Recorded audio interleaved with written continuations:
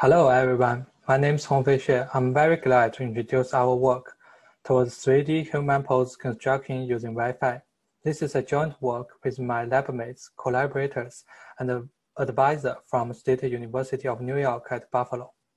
As we know, in the comics, Superman can see through the walls using his X-ray eye, but is it achievable in the real world? In this paper, we propose our Y-pose system, the first 3D human pose construction framework using commercial Wi-Fi devices, which can also help us to see through the obstacles. Potentially, our Y-pose system can enable a new generation of applications, includes the smart home, virtual reality, elderly monitoring with little privacy issue, fire rescue, gesture control, and no checkout shopping. First, let's take an overview of Y-pose. During the data collection process, we use one transmitter and several distributed antennas to collect Wi-Fi data.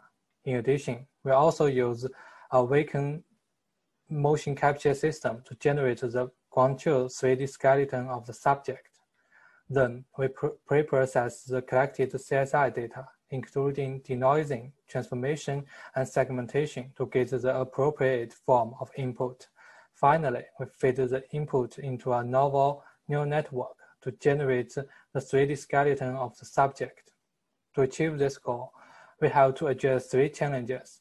The generated pose should be realistic looking, the synthesized movement should be smooth, and the model should be able to reconstruct human pose from the Wi-Fi signals collected from different subjects in different environments.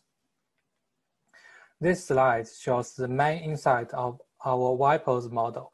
Instead of directly and independently estimating the position of each joint from CSI data, we represent the human skeleton as a tree with nodes to be the joints and edges to be the body segments, and treat the body segments of the human as individual rigid bodies. For example, as illustrated in the image, the shoulder is the parent joint of the elbow, which is also the parent joint of the wrist.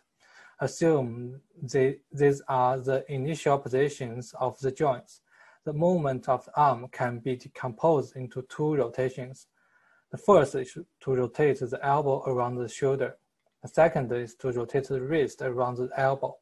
In this way, we can generate all the movement of the arms, as long as we know the rotation of the joint marked with red curves. Similarly, to generate a skeleton from the whole human body, we recursively rotate the human skeleton tree from the root to the leaves. This process is called forward kinematics. Our framework Y-pose can improve the cross-domain generalization in two ways. The first is to learn cross-subject features. Our Y-pose framework encodes the skeletal structure of the subjects in the model, which makes the network learn the rotation of the joints. This feature is independent of the skeletal structure of the subject. Secondly, we extract environment-independent inputs from the raw CSI data. For CSI data, we can obtain 3D velocity profile, which captures power distribution of different velocities using the Doppler effect. The 3D velocity profile naturally can separate the posture-specific feature from the ambient objects whose velocities are zero. This is our Wi-Fi testbed. It contains one transmitter and 9 receivers. And we use the Wacom motion capture system to generate the ground truth skeleton. We employ totally 10 volunteers and ask them to do 16 typical daily life activities. We compare our proposed Y-pose with F-pose 3D.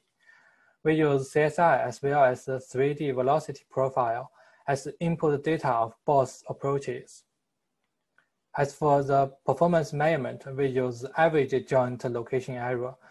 The result shows that our framework outperforms the baseline. This picture also shows our model can output realistic and smooth skeleton sequence over baseline. Our model also outperforms the baseline in the occluded scenario, the cross-environment scenario, and cross-subject scenario. To summarize, in this work, we propose a framework named WiPose. It's the first 3D human pose construction using commercial Wi-Fi devices. WiPose is based on a novel deep learning model that encodes the prior knowledge of human skeleton into the construction process so that the skeletal structure of the human body is always satisfied. Finally, WiPose can improve the cross-domain generalization without collecting data in the new domain. That's all for my presentation. Thank you very much.